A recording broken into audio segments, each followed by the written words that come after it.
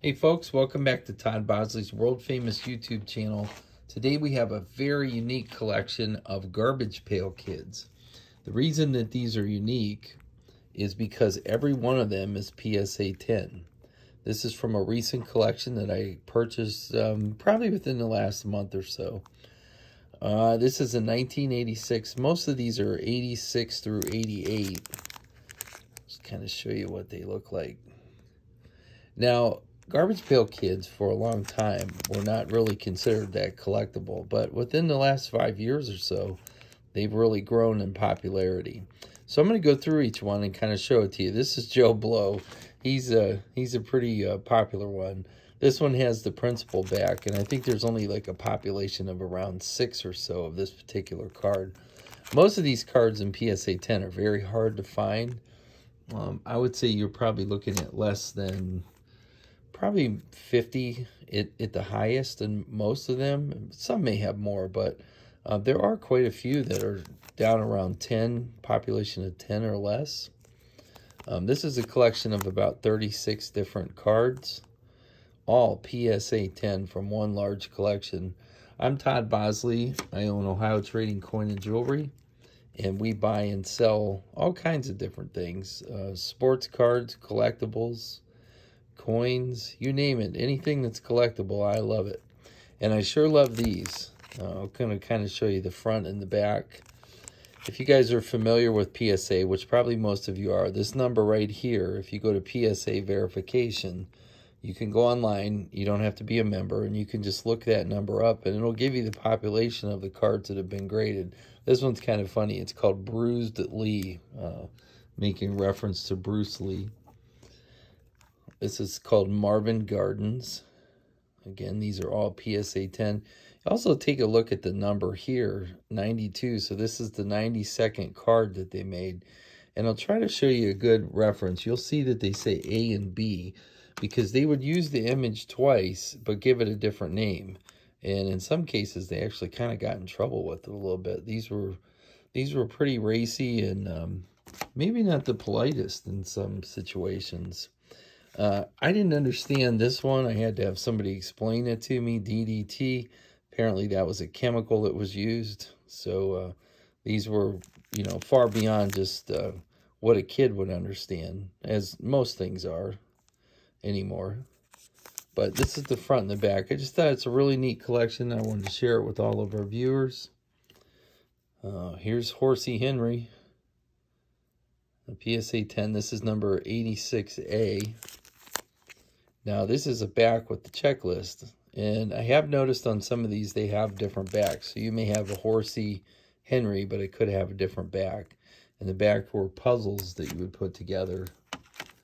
And they made millions and millions of these cards. In our area, well, here is Kit Spit. Anyhow, that's a pretty interesting one.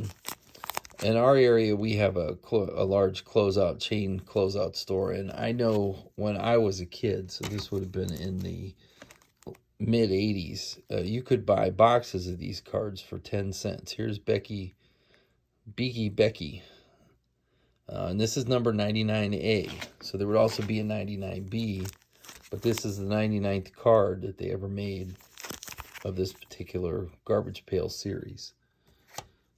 So a lot of these would be probably Series 1 or Series 2. Kitty Litter. This is 159B, so this would probably be more in like the Series 4 or 5. I'm just guessing. If you guys know, you can let me know. I really like these a lot.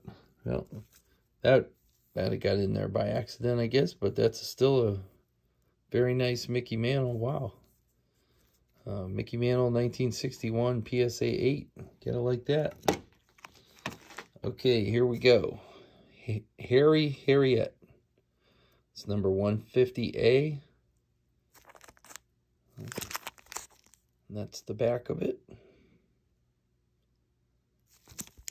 Sometimes it's fun to just stop your computer or your TV and read some of the stuff that's on the back here. Here's Teddy Bear 164A. There's also, I'll show you right here, There are some that have the copyright and there's some that do not. So some will say they have the copyright and some will say they don't. Okay, here's what your completed green border puzzle will look like.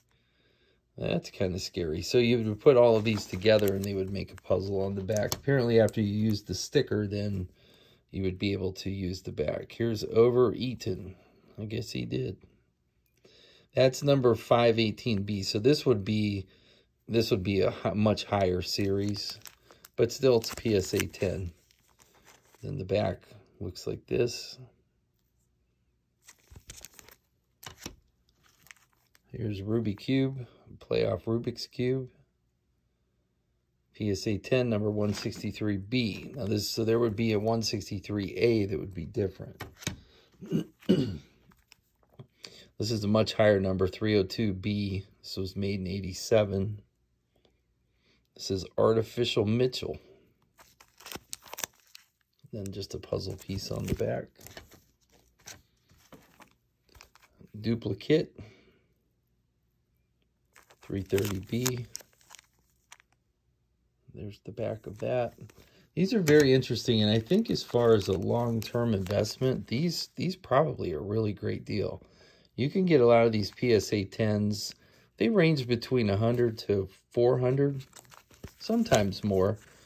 Some of them go into the thousands, depending on which one you're looking for. But you can still get a lot of these cards that are under, 300. Here's the Elastic Elwood. And that does have the copyright with it. 272A. You can still get a lot of these cards, though, they're affordable. And PSA 10s are just, these were made in 86. It's still a very hard piece to find. eBay is a good place to find this kind of stuff. Sometimes they have them on Amazon. You just got to watch the pricing. I think the issue with a lot of these, though, was that the sticker would peel up. And the centering is always a problem on Garbage Pail. So when you grade a PSA 10, you're going to be looking at this border all around here. You're going to be looking at the edges, that they're sharp, that the color's right. So in my estimation, for as many as were made, there are few PSA 10s. That's what makes these pretty incredible. Just can't crack the jack. I like this one. That's number 58A. Now that's a good one. That's from 1985. Has a puzzle piece on the back. This is some harder stuff to find when you start getting under 100. And I know there's a couple of this one. This is Humongous. He's 124A. So the 124B would be the same picture, but it would have a different name. And here is J Spray. Okay. Again, PSA 10. Just try to run through these as fast as I can. But long term, I think that everybody should own a few of these, for sure. It's a great investment, in my opinion, and one that I think is going to go much higher than where it's at now. Especially if you have like a 10 to 20 year outlook on things. Show you the back of this. We're Ohio Trading Coin and Jewelry. We're located in Louisville, Ohio, and we buy collections. I will basically buy any collection that is worth money, and the more money it's worth, the more I like it. When you invest in things like this, where it's the best of the best, that's sure to go up. I also like wax boxes, though. I have to tell you, I own a lot of Garbage Pail wax boxes because I think that those long term, especially with all the different people on YouTube that are opening all the boxes and stuff, I think there's going to be a shortage of these boxes. So I see that being also a great investment. But at the same time, you may have to open 50 boxes to get one PSA 10. I don't really know the ratio for sure, but I know for the millions that they made, if you look at PSA, there are very few PSA 10s. I was actually very shocked by it. I always make this comparison in my videos, but I went to buy a Tiger Woods rookie card, and they were like $300 bucks, and I thought, well, that's not very much money. But then when I looked at the PSA, when I put this number in PSA verification, I realized that there were like 11 or 12,000 PSA 10 Tiger Woods cards. And I thought, well, that's not a good investment, at least to me. I just think that's too many. Tiger Woods is a great golfer. So it's not to take anything away from him, but they just really overdid the amount of cards that they made. When you have 11,000 PSA 10s, that's crazy. Okay, so we were talking about Humongous earlier. Here's 124B. This is King Size Kevin. So you can see what they did with these cards. They made two different versions. Well, they made this two versions with different names, but it's the same artwork. And that one has a different back. Okay, here's Earl Painting. Kind of like that guy. He's number 178A. And then you can see the back. There's lots of different stuff on the back. Again, for the time, this was one of those cards. And this is the last card here, Double Heather. Now they made a different, they had a different name for this particular card. That was very controversial. And I don't have that one in this collection. I've had it before. 1985 Garbage Pail 49A. And this was very controversial. Anyhow, I'm Ohio Trading Coin and Jewelry. If you have anything that you want to sell, I'm buying. And if you're looking to buy, anything that we have on our videos is for sale. I would encourage you to take a look at all of the different items that we have. Well, that wasn't good. Luckily, they're protected well. But take a look at all the different items that we have. We have a lot of neat stuff for sale. And if you're in the Louisville, Ohio area, please stop by or make an appointment. We do a lot of expensive coins, a lot of paper money, a lot of baseball, football, basketball cards, and we do garbage pail. So if you're interested in selling, let me help you find the right buyer. Don't just send it to an auction. Don't pay the 30 to 50% that they get you for. Check with us first and let's see what we can do for you.